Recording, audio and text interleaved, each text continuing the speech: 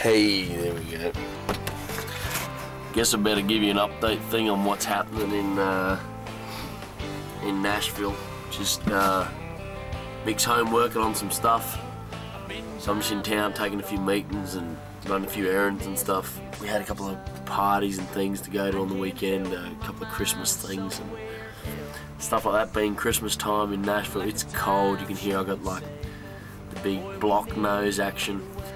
It's all working out excellent. We really like the work we've done on the new album. We think it's pretty cool. So in the studio, the boys are working hard and having fun.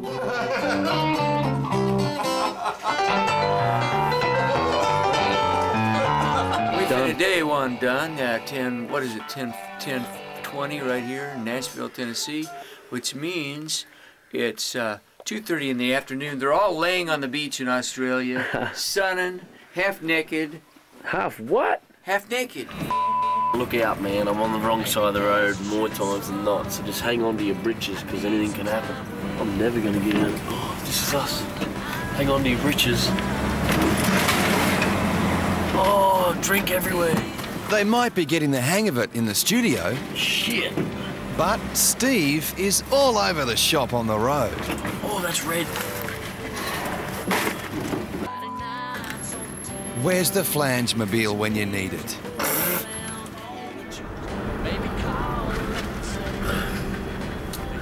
This is like the main drag of Nashville. You can see, I'll give you a little bit of a tour of Nashville.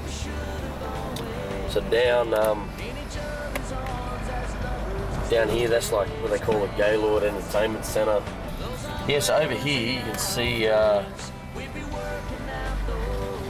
this is the little corner bar hangs of Nashville. There's Legends Corner and Tootsie's on the stage and all those sort of things. That's where all the musos sort of start out and get back to and play when they're in town. I'm good in here, Tommy, with that. Back in the safety of the studio, it's time to cut loose. This is where it all happens. We're about to cut a song I wrote with a friend of mine, Matt Scullion from Tamworth. Called Drinking Things Over. You should find it on the new album, depending on how it comes up now.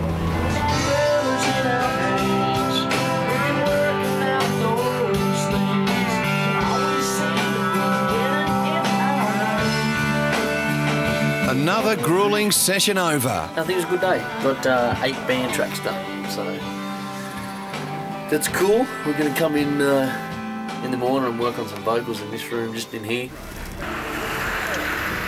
Got 'em. Another day, another driving disaster. Oh shit, now I'm going all the fucking wrong way. Yeah, so anyway, getting back, the coolest thing about coming away is getting to go home to Australia, man. We are the lucky country by far. Anyone who probably hasn't travelled much probably might not even realise it, but man, it's hot. I'm hot, like I'm cold with the window down and hot with the window up. I think it's called hangover. Yeah, there's no cure. I feel like shit. I feel like shit.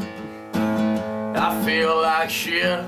I'm in Nashville, Tennessee, and I feel like shit. I just ran out of fuel on the interstate, and luckily I could get it going enough to... pretty heavy on the steering when we got... You will notice we just rolled into this gas station. What a killer night, man. This has been a pretty... one of those unforgettable sort of nights, man.